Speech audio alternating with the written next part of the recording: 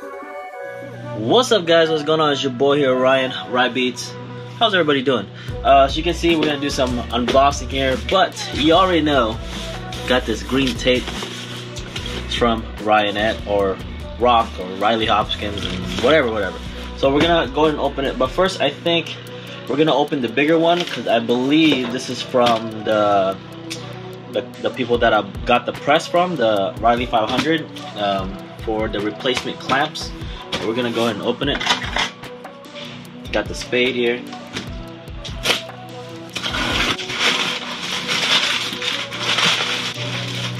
We got two of these replacement clamps. Take those things off. It should be replacing. It's supposed to replace the one that was stripped, which was. Put this thing down real quick. This one right here. This one right here, where I put my little DIY knob here. As you can see, it's smaller than the other ones. What I did was I've already re-tapped this thing so the screw can go in and out. So this is working, so thank goodness. So it looks like we're gonna have these as spares, which is nice. Nice to have spares, right? Or extra parts, I guess. All right, so let's put this thing away. All right, so let's open up this one. This one's actually ordered through RYONET. It's just I believe these are the replacement knobs and things. So let's see.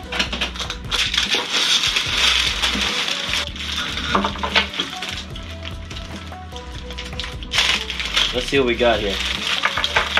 Alright, so we did get these replacement knobs. Again, it's for the clamps up here. We're going to replace the one that I did, this one, with these ones right here. Let's go ahead and put that there. I think these comes, yep, here's the nuts and bolts for it. And I did order extra of these legs. These they call this the leveling mount. So it levels the press and it, you know, off the ground. So it keeps it level. I ordered 2 extra of these just in case. But these are one of the most important ones. So these are your registration knobs.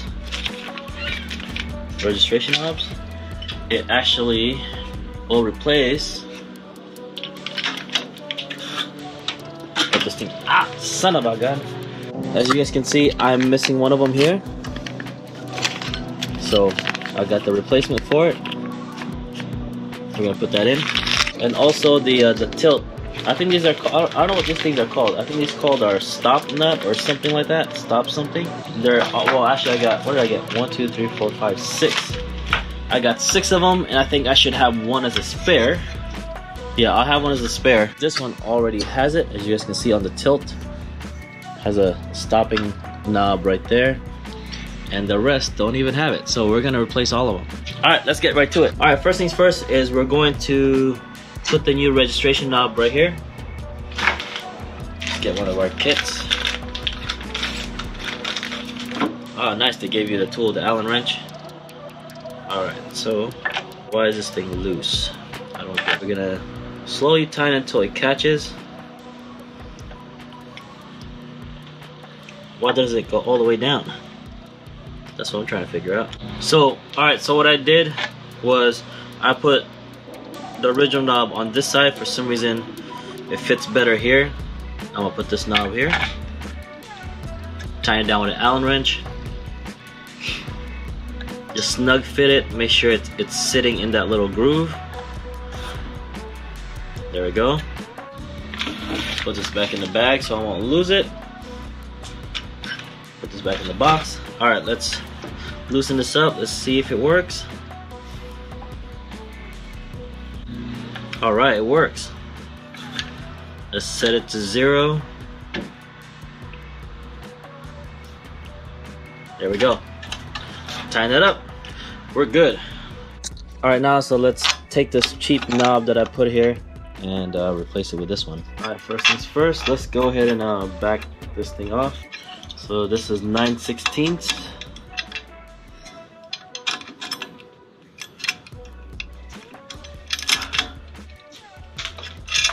loose.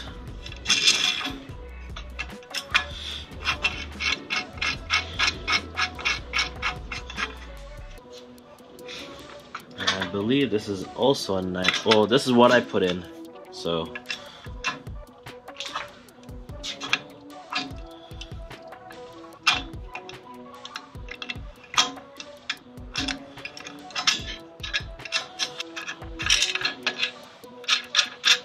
All these screws off. Once again, this was stripped, the hole here, so I had to re-tap it. Sure, yeah, everything's working now.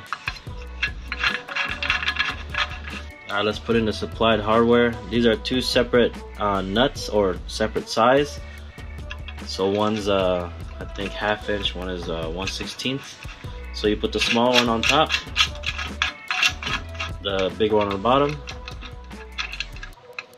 So,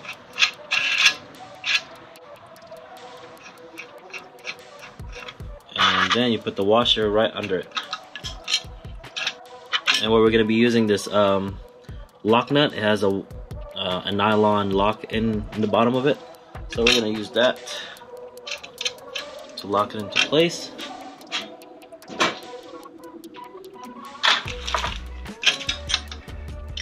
And 1/16, I believe. Yep.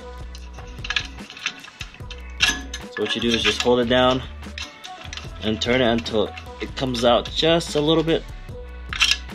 What you need to do is back it off just a little bit so it'll sit right on the flush side of this clamp. Put this thing down. Make sure it has room to turn just a little bit. Just a little bit of room to spin around. And you lock it into place.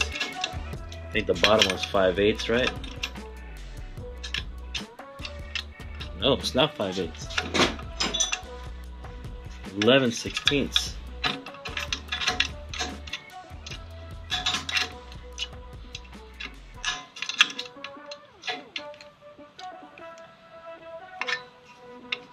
See how his tooth is really tight? This one spins really easily, so I have to back it off just a little bit. There we go. Goes up and down freely. Now we need to add all the stop block or stop. I don't even know what these called. The stop things on the other 5 heads. So this one already has it. Let's just keep it moving, right?